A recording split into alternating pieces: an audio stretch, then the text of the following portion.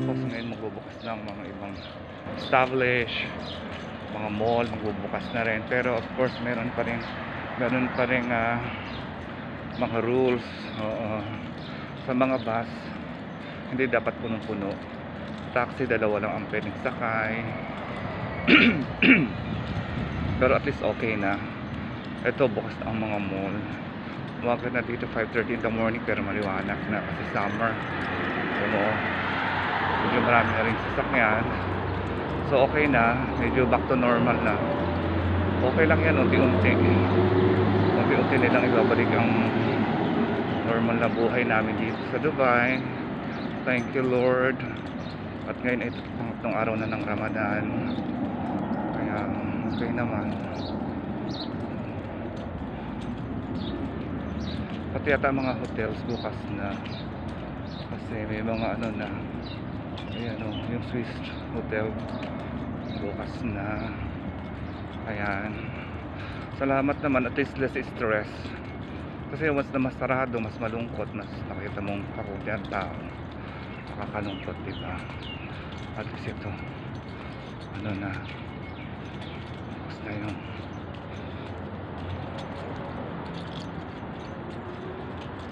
ito, bukas na yung marami ng bukas. Ay, thank you Lord, sana naman matapos na to. Okay lang yun, unti-unting binubuksan, diba Flanders? At least, kasi mas nakaka-stress yung alam mo sarado lahat eh. Alam mo yun, diba? But please, we need to do the same things that we do every day. We wash our hand every time we touch something. Wash with the soap, alcohol, or hand sanitizer. That's the very important. Hindi naman po mong nagbubukas na unti-unti, makalimutan na natin. Pero at least may mga advantage din. There are a lot of advantage when this thing happen.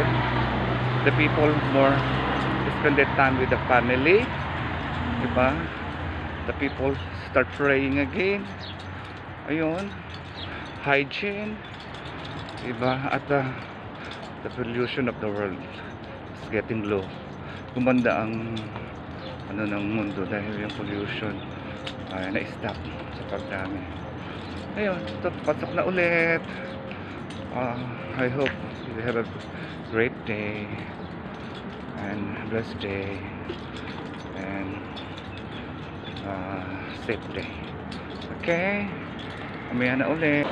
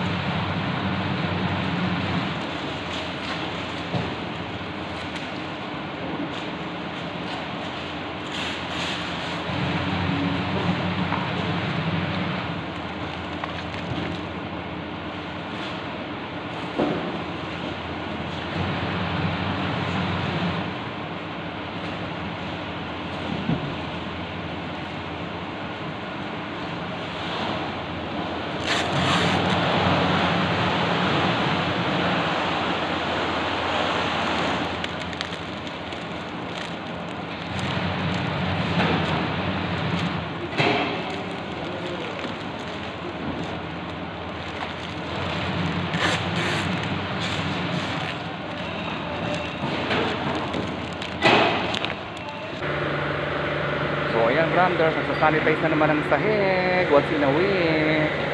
Ayan, ako. Kailangan daw once in a week nagsasanitize ng sahig sa trabaho. Ayan o. Ayan yung linis-linis ng sahig. O. Brush. O. Grabe. Ayan o. Pawis ako. Kabota.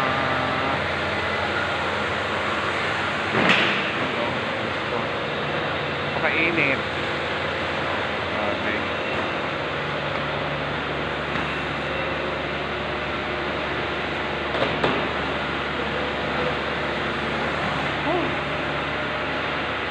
Sanitize. Kaya dito pa oh. Bakit ka dito po? Ay, grabe ang pawis. Grabe yung init, Randers. Baka nag-exercise. Grabe. I'm sweating. Oh my God. Woo! Mas sweating.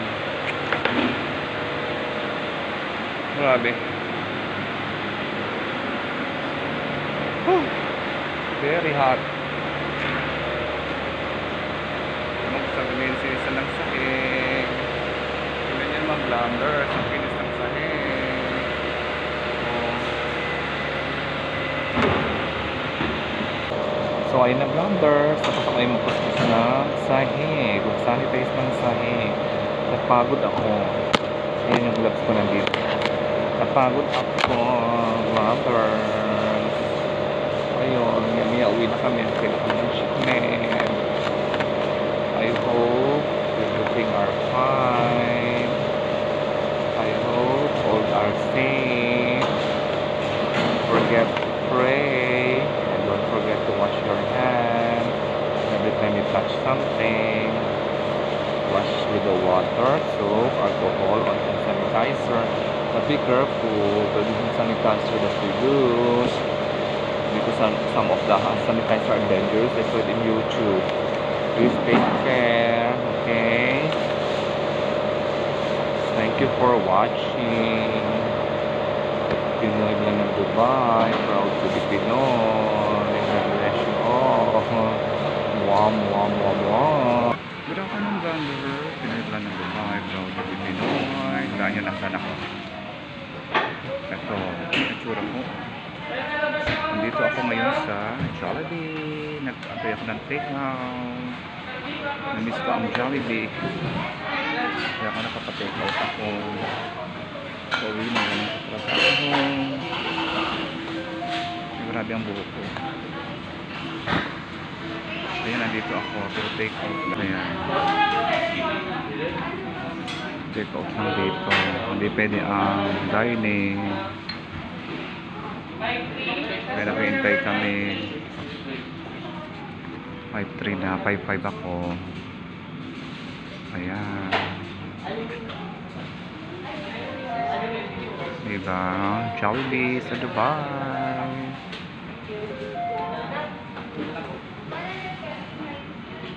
Namin nakamiss ng Jollibee Blanders. Nakainit. Ayan, ako na susunod.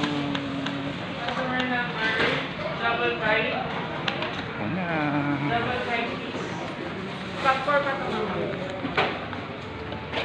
Spag-4 na lang. Salamat.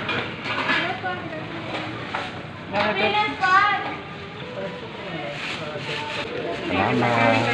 Thank you.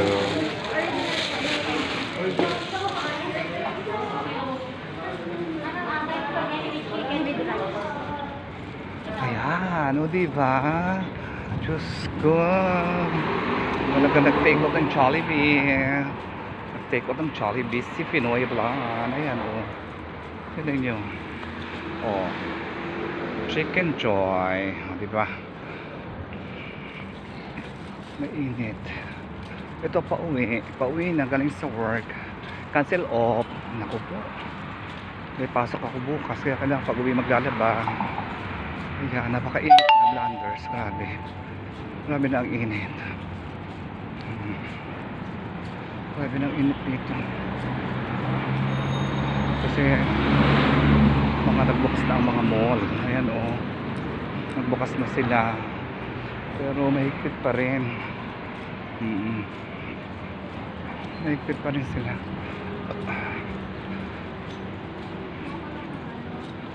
Kasi nga ay Ramadan, so kailangan nila magbukas dahil mamaya 7 o'clock mga tao dito lalabas.